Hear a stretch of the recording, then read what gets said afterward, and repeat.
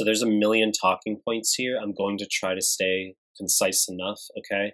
This image, super fucking high yield for USMLE for leukomoid reaction. It's showing us neutrophils, okay, neutrophilia. So that's our image. And leukomoid reaction is weird phrase. You probably heard it before. You say, I don't know what that means. Cool. Leukomoid reaction is just when you have leukocytosis, usually due to infection, and it's not leukemia, okay? Now, this patient has an infection, fever, chills, leukocytosis at 18,000 per microliter. Normal range is 4 to 11,000 per microliter for white blood cells. The hemoglobin, hematocrit are normal. And if we differentiate leukomoid reaction from leukemia, you say, I don't know how to differentiate them. I'm going to tell you like the key points you need to know for USMLE, okay? Starters. There's something called leukocyte alkaline phosphatase, leukocyte ALP. It's increased in leukomoid reaction. It's decreased in leukemias, notably CML, okay? Now you say, what is leukocyte alkaline phosphatase? It's a marker inside white blood cells.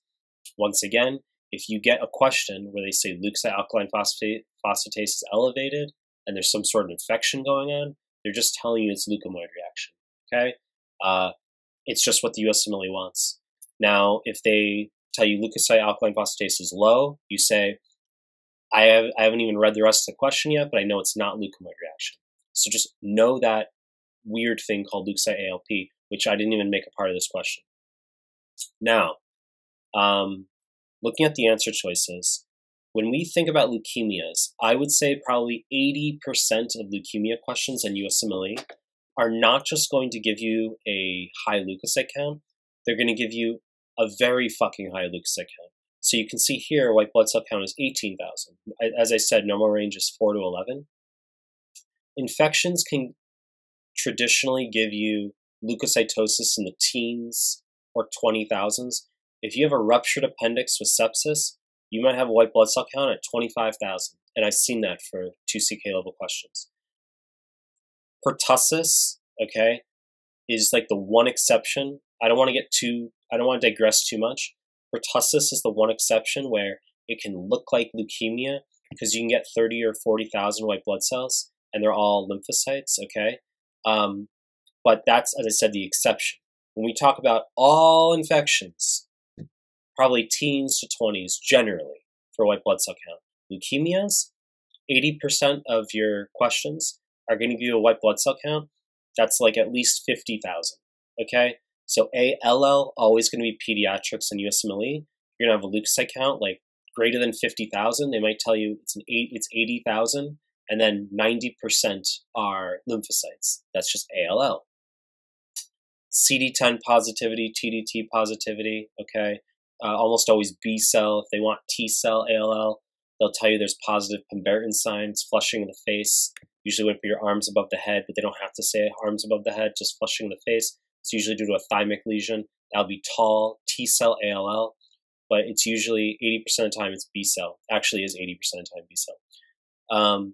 AML is going to be an adult who has they're going to tell you there's blasts seen on a smear, and they're also going to show you an R rod almost always. So as opposed to seeing neutrophils like you have here, you're just going to see a cell and you look at it and there's a needle. That's your R rod. It's composed of myeloperoxidase. Classic for AML. Lots and lots we can talk about. I'm just going to stay concise here. CLL, they're going to tell you an adult, usually elderly, who has a leukocyte count of 80,000, and they're all lymphocytes, but it's not a kid, so it's not ALL. It's an adult. It's CLL. And a smear could show you smudge cells. They're just fragmented fragmented white blood cells, the lymphocytes, from the light microscopy process from the slide. They're fragile for whatever reason. More talking points, but we're going to stay concise.